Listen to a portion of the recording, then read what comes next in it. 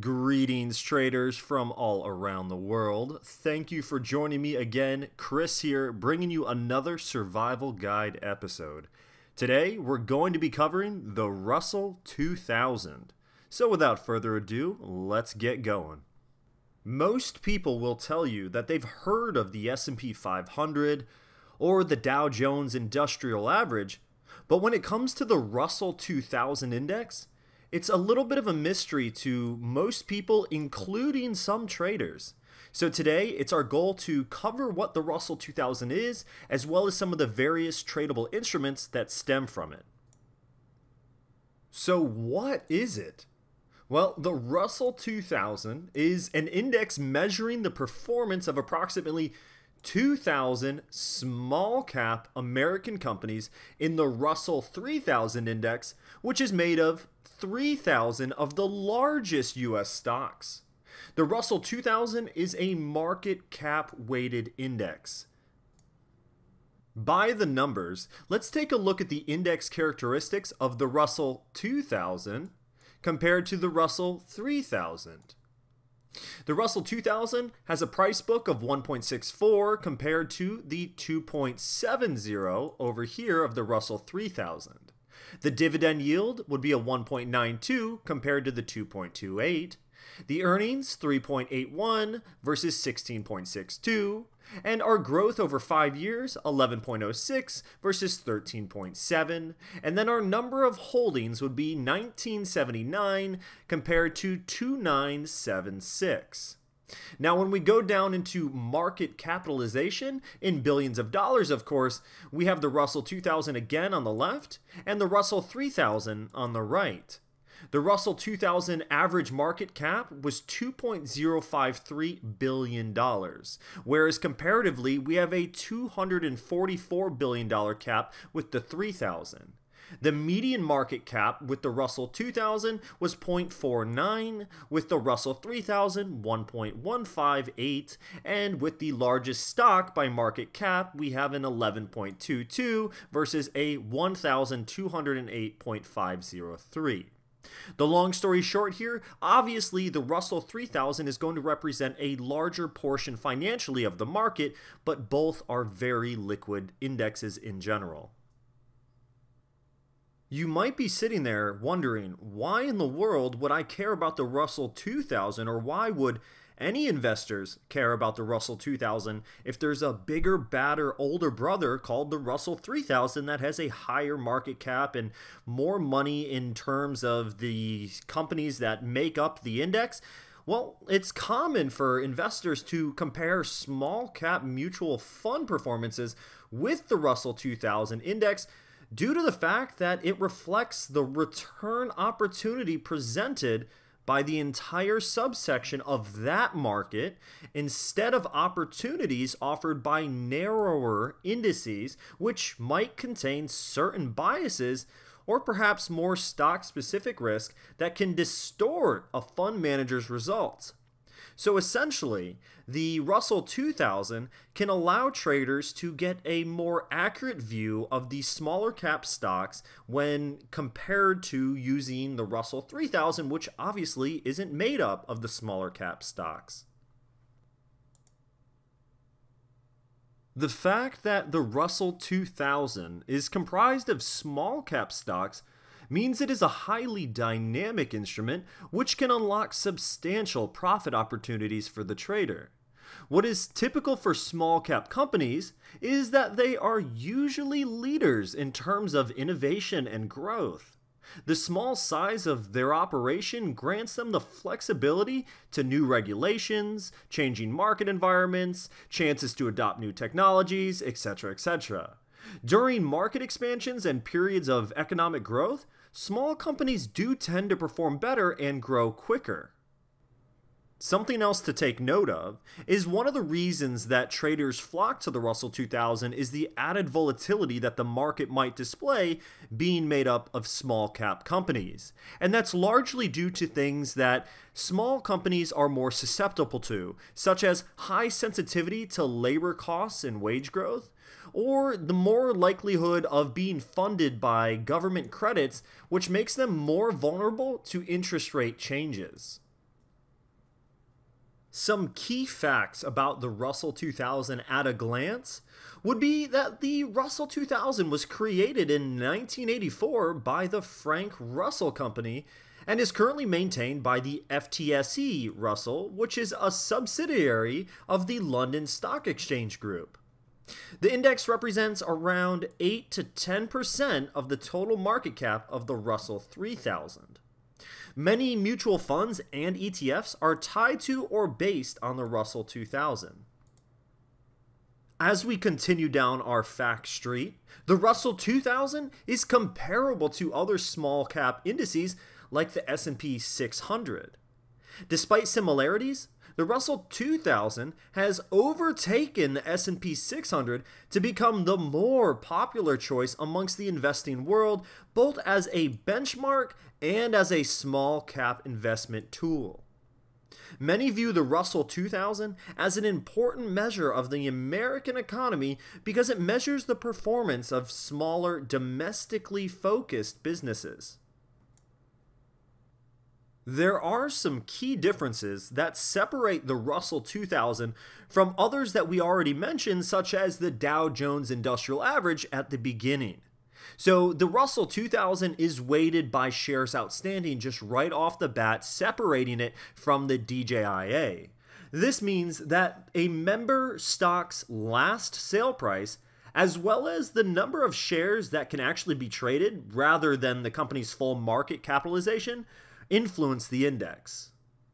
And when we continue further, the Russell 2000 also pays attention to the performance of companies with special characteristics.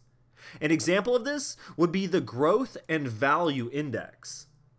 The Growth Index measures the performance of Russell 2000 companies with higher price-to-book ratios and higher forecasted growth values, where the Russell 2000 Value Index measures the performance of Russell 2000 companies with lower price-to-book ratios and lower forecasted growth values. Other than that, it also benchmarks small cap stocks. And when I say it, of course we're talking about the Russell 2000. The popular S&P 500 and the DJIA track large cap stocks in comparison. At this point, you're probably wondering, well, can I trade the Russell 2000? And the answer is yes, we can. The Russell 2000 index can be made investable by mirroring the index using component shares or through index futures, mutual funds, exchange trading funds, which we know as ETFs, such as the Russell 2000 ETF, and there are also options available for IWM and Russell 2000 index futures for those of you that love your options. Continuing on with the topic of trading the Russell 2000, on July 10th of 2017, the CME Group began offering the E-mini Russell 2000 futures contract. The ticker symbol for this, if you're looking, is going to be RTY. The instrument has quickly become a preferred choice for investors willing to get cost-efficient exposure to small-cap U.S. stocks. Once again, the appeal with small-cap stocks would be the appeal of small-cap companies. The volatility there is attractive for those looking to make extreme gains in relatively short periods of time. Then, in May of 2019, the CME introduced the Micro E-mini Russell 2000 future, which is known as the M2K as far as the ticker symbol goes. The contracts here are 1/10 of the size of the RTY and replicate the movement of its bigger counterpart entirely. What this means to us is if we don't have the capital to safely execute trading the RTY, all of a sudden, Big Brother CME came along and provided a cheaper alternative to trade the same market. Now, let's go ahead and take a look at an E-mini Russell 2000 futures contract. These are some of the specifications that, as always, if you're ever curious, you can go over to the CME Group page and find all of these for any future offered. The symbol for the Russell 2000 futures contract, as we said, is going to just be RTY. That is what we're going to type in to our asset finder on any trading platform if we're searching for the Russell 2000 futures contract. The contract size is going to be $50 times the Russell 2000 index. The minimum tick will be 0.1 index points, and a tick value will represent $5. $5 a tick. The trading hours are going to be rather standard. It's going to be Sunday to Friday to 6 p.m. with a break till 5 p.m. Eastern Time with a halt at 4:15 to 4:30 p.m. The contract will have 5 months in the quarterly cycle. That's March, June, September, and December. The options available will be quarterly with monthly, weekly, and Monday, Wednesday, and Friday options as well. Termination of trading can occur up to 9:30 a.m. Eastern Time on the third Friday of the contract month. While we're at it, let's keep it going and take a look at the Micro E-mini contract, because of course we don't want to discriminate based on size. Haha. So the symbol for the Micro E-mini is going to be the M2K. M2K, just like we described, is how we're going to find this on our asset finder.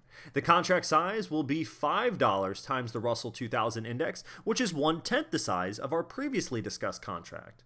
The minimum tick is going to be 0.1 index points, with a tick value being only 50 cents. The trading hours will be exactly the same as we already discussed, with the contract months being March quarterly cycles, March, June, September, and December. Our options contracts will be March, June, September, and December, and also listed for 5 consecutive quarters. When deciding whether E-mini futures contracts or ETFs are the way to go, there are definitely some clear advantages that the futures variation has over the ETFs that I'd like to discuss. The first one off the bat is going to be lower commissions. So with the futures notional value being close to $85,000, which is when we multiply the index value by 50, the ETF, on the other hand, is only $170. This means it requires close to 500 contracts just to equal one RTY contract, which ultimately will result in higher transaction costs. In some cases, ETF instruments also allow for after-hours trading, but most of the time, they're not available 24/7. And even though futures contracts are not, we have 22 hours a day that futures contracts are. And even though the cash equity market is closed during a big part of the trading hours, futures contracts are still known for their excellent liquidity. And finally, we have lower management fees. Another advantage is going to be the lower management fees, and that is the cost associated with trading that we inevitably can't avoid, but we can choose cheaper options. With the ETF, for example, you can hold the instrument forever. The RTY, on the other hand, has a fixed quarterly expiration cycle, which would be March, June, September, and December, like we saw in the previous slides. Although maintaining your future position throughout the year incurs some additional costs, it is way lower when it's compared to the almost 0.2% management fee of the ETF. Due to the volatile nature of the small companies that make up the Russell 2000 index, it has become a spread haven where traders favor spreads to lower some of their risk. One of the scenarios that we see traders doing is when small caps outperform large cap stocks, we then see traders going long on the E-mini Russell 2000 and short on the E-mini S&P 500 at the same time. Another alternative option is when small caps are outperforming mid-cap stocks, we then see longs on the E-mini Russell 2000 and shorts on the E-mini S&P mid-cap 400. And third, we have a large cap scenario where the large caps are outperforming the small cap stocks, leading to longs on the E-mini S&P 500, but shorts on the E-mini Russell 2000. And finally, when the mid caps are outperforming the small cap stocks, we see traders go long on the E-mini S&P mid cap 400, but short on the E-mini Russell 2000. These are just various spread strategies that traders use with an attempt to lower their risk. Obviously, individual experience is going to vary, not to sound like an infomercial, but of course, folks, do your research. In conclusion, the Russell 2000 index is an index that is made up of the smaller companies which oftentimes can be considered undervalued, leading to strong volatility and potential gains for traders who are looking to take advantage of either futures with the E-minis or the E-micros recently added, or the ETF options as well. There's various tradable assets out there around the Russell 2000 like we discussed, and it makes up a very liquid market with severe profit potential for those that are able to master it. But in the meantime, folks, thank you for joining me again for another survival guide episode. I appreciate it as always. Good luck and happy trading, and please make sure you click the like and subscribe button below to be notified of the next time we come out with a video. Cheers all of you, over and out.